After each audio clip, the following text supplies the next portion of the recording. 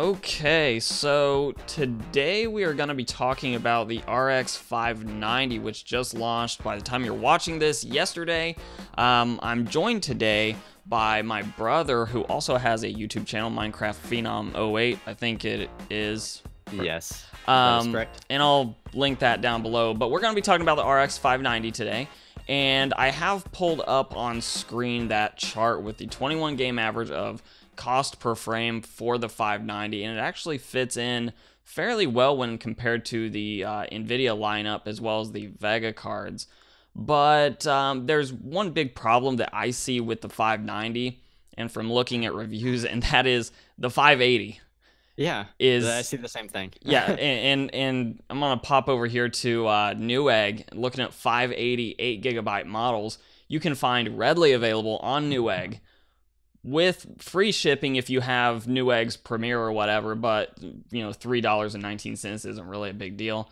There's some open box 580s that are $190, and it looks like the cheapest one that's brand new is an Asus model for $200 even, along with an MSI, a Gigabyte, an ASRock. The ASRock one though, that looks like a mining card with just a DVI out, so you probably wouldn't want that one. But there's a lot of good coolers there. You got the Power Color Red Devil. The Asus cards typically have been pretty good on the cooling solutions, especially with the 580, which isn't that hot of a card to begin with.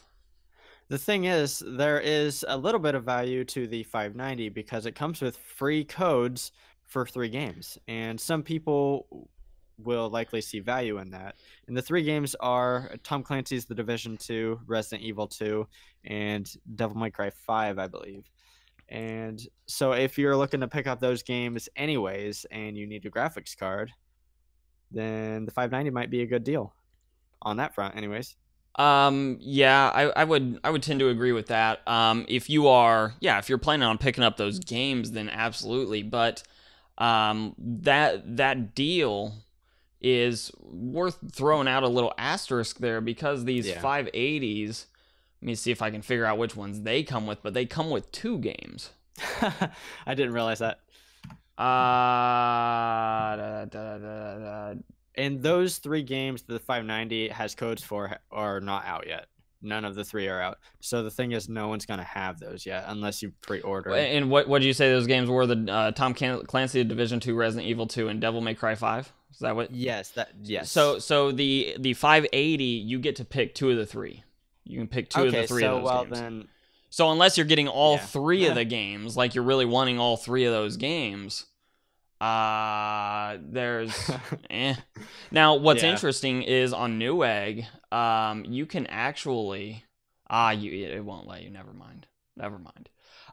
It had a purchase button for the codes for $100, but it forces you into a bundle, so it doesn't. It doesn't actually let you buy, because that actually would be oh, by the way, Newegg has these game codes, not a bad deal. Yeah, so these 580s are coming with 2 of the 3 games, so that really, to me, almost completely negates the argument of, look, I want the games and I get the performance bump with it. At that point, you get 2 free games with a 580, which for $200 and 2 free games, that's a pretty phenomenal deal on the 580 side of things. Actually, I think the 580 is a great value when you compare it to like the GTX 1060 6GB version. I was gonna say, it's a shade cheaper typically, and it performs pretty much on par. Now I'm looking at 1060s, and they also offer a free game, but it's Monster Hunter World, which if you wanted it, you probably have it at this point. If you didn't want it, then you probably don't.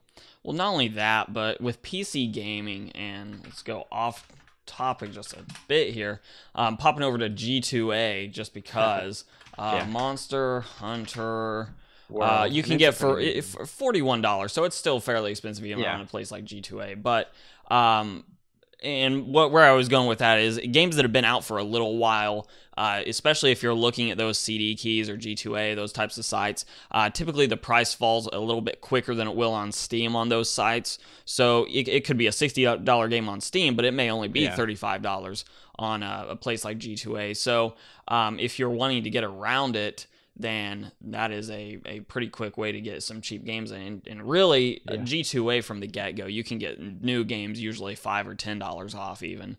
So I've never used it, so I have several times. I've used CD keys before. I've used G2A. I've never had an issue with them. And well, like Kerbal, I told you I got the expansion. I got it for about half off going through G2A, I think is what I got that one on. Nice. So anyways, the recommendation that I would give, and you can sort of shoot me down if you you completely disagree with this. My recommendation, I don't think you will either, but my recommendation is if you're looking at 1080p gaming, and 1080p gaming is sort of difficult to begin with because it is already crowded with cards that sort of fit the mold of a 1080p card, both on the used market, well, really even especially on the used market, because that brings in other things like the 970s, the 480s. If you're not worried about high refresh rate gaming, maybe you only have a 60 hertz monitor, or you're not playing esports games that really need those really high refresh rates, maybe you're looking at things like 470s and 570s. It's just a crowded market, and I don't see a purpose when you're looking at performance gains that are claimed up, 10 or 15%, but you're paying a lot more than 10 or 15% for those gains. When you can get a brand new 580 for $200, well, you're paying what, 30-40% more, something like that. Yeah, something like that. The return just isn't there. And then like Hardware Unboxed, I watched their review, which is also one of the reasons I pulled up their chart. One of the recommendations there was if you really want the 590, then just save up the extra money and get a 1070 instead, because that performance gap between the 580 to the 590 is, it's there, 10-15%. But then when you go from the 590 to the 1070, it's a much larger gap. And the price difference that you have to save up even more is about the same from the 590 down to the 580. Gotcha. So I think the takeaway for me anyway is if you're a 1080p gamer, the 580 is a phenomenal value. If you're stuck on getting a brand new card, my recommendation is a 580 right now. And if you're willing to look at a used market, you can get 1070s cheaper on eBay than a brand new 590, and you'll get a lot more performance, and you'll actually be using less power as well. Now, granted, going with a 1070 used is sort of a gamble because there are a lot of mining cards out there right now.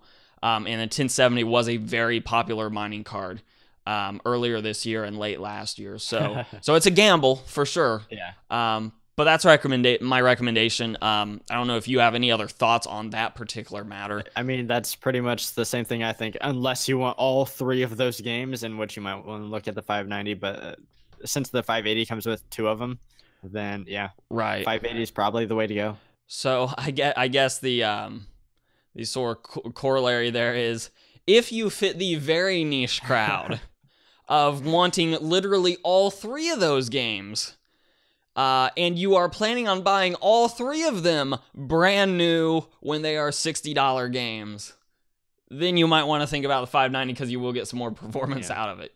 But if you are only looking at two or less of those games, then the 580 is the way to go. Also, and this is worth pointing out too, and I don't know the way they do their game codes. I know this was a thing that was looked at being sort of boxed in a while back with some of these promotional things.